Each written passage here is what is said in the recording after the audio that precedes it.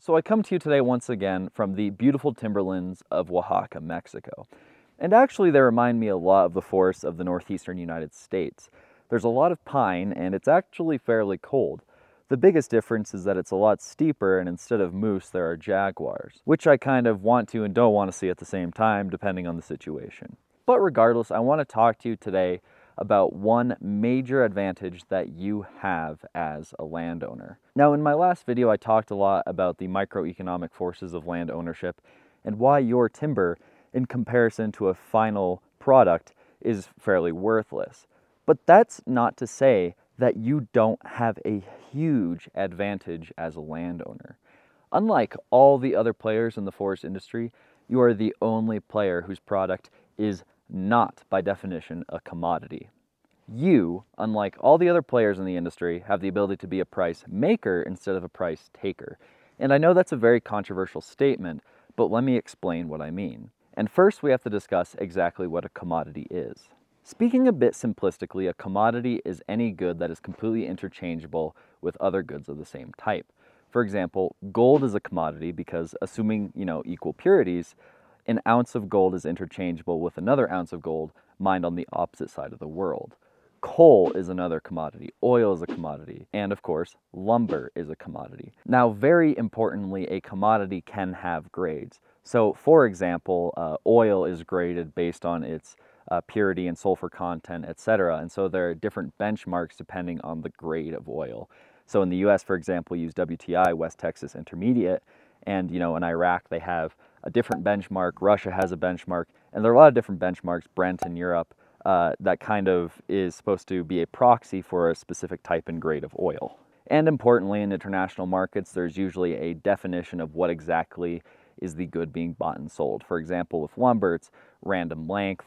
For gold, it's a certain purity and it has to be a bar of a certain size, etc. So there can be differences in the products, technically speaking, but they're more or less interchangeable. But importantly, their differences aren't large enough to be an inhibition to creating an international market for these goods. So in our highly financialized world, they have pretty much been able to commoditize everything. In fact, you can even buy and sell futures of frozen orange juice concentrate on the market.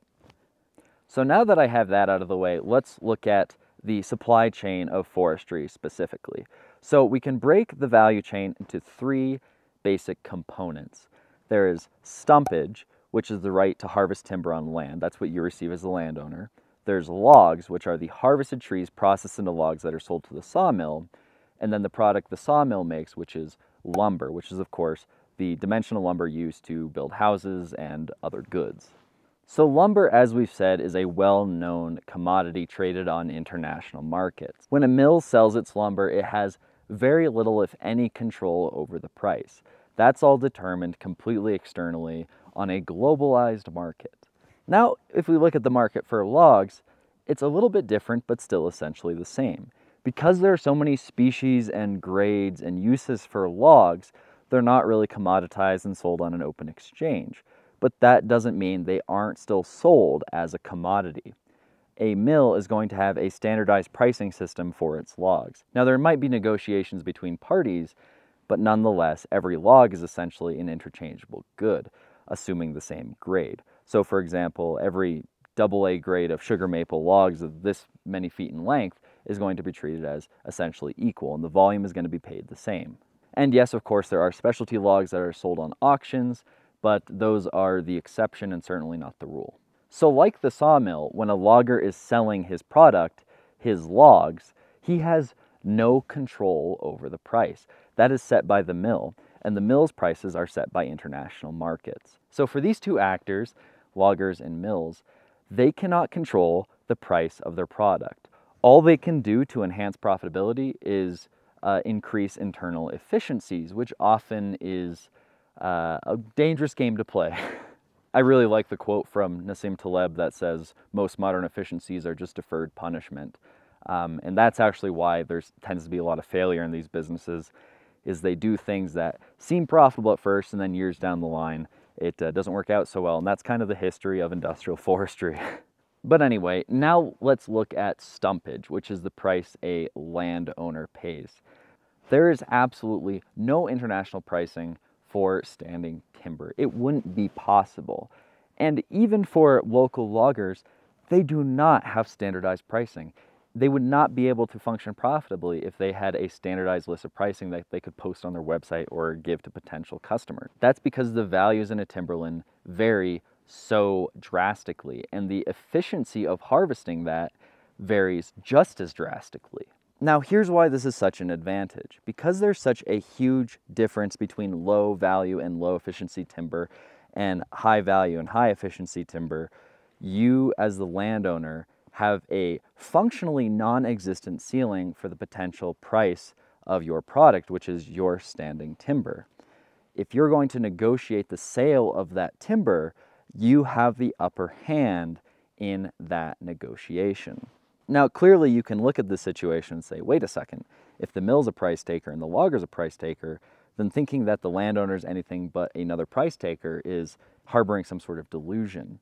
And there is some validity to that until you take a look at the ability to increase the internal efficiencies of the other actors. And that's what really tips the balance. The sawmills can't really help their customers except to provide them a standardized product. The loggers can't really do anything to help the sawmills, except for the cut logs to the correct specifications, which can be an issue sometimes. But they really can't do anything to help the sawmill except for sell them a standardized product. You can do a lot to help the logger and the sawmill become more efficient. And I talk a lot about this in a video I made that I think is a very important video to watch. It is why it pays to let trees grow. And I talk about the benefits of having larger timber. Specifically, it is a lot easier and cheaper to harvest larger timber than smaller timber. So completely independent on the value of the product, if your timber is larger and it's at an appropriate density, it is going to be much more valuable for the logger and the sawmill than value locked in smaller, poor quality stems. So in the world of forestry, there's kind of a joke that's also a serious thing. And it's a joke between loggers, it's a joke between foresters, but it's not really a joke between foresters and loggers. And that's the problem. The joke is that the foresters are always telling the loggers that there's going to be better wood on the next block. Because, the logger might be in a stand of very small timber, it's very inefficient, their costs are very high, and they're complaining about it. And the forester would just say, oh, well, the next block that we're harvesting, it's big timber, it's great, like, don't worry about it, you're going to be making so much money on the next block that any losses you get on this block are immaterial. But more often than not, that land of milk and honey never really comes. But you can be that land of milk and honey. And if you are that just sweet block of big spruce or, big walnut or whatever it happens to be, depending on your market and your region, you are going to have the upper hand in any negotiation, and you can command a higher price for your product. But we call that situation, when you have an upper hand in negotiations, being a price maker. Your land is not a commodity, and you should stop treating it like it's a commodity. And this is a message for absolutely everybody who's involved in the forestry market. I have been to a lot of forestry conventions and trade shows and everything you can possibly imagine over the years, and they tend to be formulaic and very predictable. It tends to be a lot of people speaking about potentials to open up new commodity markets. For example, pulp markets are a very popular one that people talk about. Now, don't get me wrong. Ultimately, things like pulp markets are incredibly important. They do help everyone in the supply chain, and I'm not saying that they don't. But too often, there's sort of an abdication of any sort of responsibility. Landowners act like they are completely without any sort of self-efficacy in this market, and they're just kind of at the whim of international markets. And that's really just not the case. So when these people come in and they talk about, this new project that's opening up, in town, or this new mill, this new science, this new initiative to build more buildings out of wood, or whatever it happens to be, making ship fuel out of hardwood pulp. It's all this kind of abdication to an external force that you ultimately have no control over. And like I said, all those things are important. The more markets for wood, the better. The problem is that it distracts landowners and foresters from the truth that they already have a huge advantage, which is that they're not necessarily at the whim of these external markets. Now, for some very large landowners, it's not necessarily practical to micromanage their forest and make it super efficient and make every block they have the land of milk and honey for foresters. So what typically tends to happen, and what has kind of defined the history of the forest economy, is that larger landowners have decided to engage in what I call extra-sylvic economic activity. They've gone above and beyond being a landowner, and they have vertically integrated their industries. They've purchased sawmills, in some cases they've had their own logging crews, etc. So they kind of become a cartel of sorts in the industry, and they can set their own prices that way. That can work. It tends to be a lot more risky than the traditional land ownership model, and history proves that. There's a lot more bankruptcies, a lot more sales of companies and mergers and so on when that sort of thing starts to happen. But it can work. It can even work for smaller landowners. And even myself, you could say that by owning a small piece of logging equipment, I am vertically integrating in a micro-enterprisal way. And that would be accurate. But my fear is that people are missing the core point, which is that land ownership, by its very nature, can elude some of these international forces that can suppress prices. And when we forget that, we are forfeiting one of the greatest and most convex advantages of land ownership. And what I mean by that is the benefits are just amazingly profound. If you're growing the right products, if you're growing them to the proper size, and you are ensuring the efficiency of the harvest on your woodlands, the returns are just going to outsize what would be otherwise the case. And like I said, I encourage you to take a look at my video, Why It Pays to Let Trees Grow, to understand this a little more.